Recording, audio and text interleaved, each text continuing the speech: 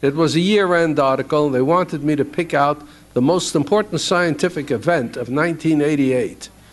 And I really thought that the most important scientific event of 1988 would only be recognized sometime in the future when you get a little perspective.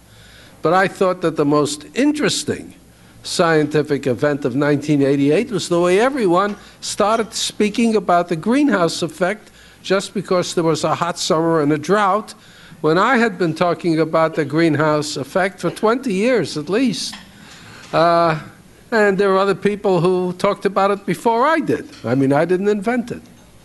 So I explained what was meant by the greenhouse effect, and I also explained that not only were we constantly pumping carbon dioxide into the atmosphere because we're burning fossil fuels, coal and oil and gas, so that the content of the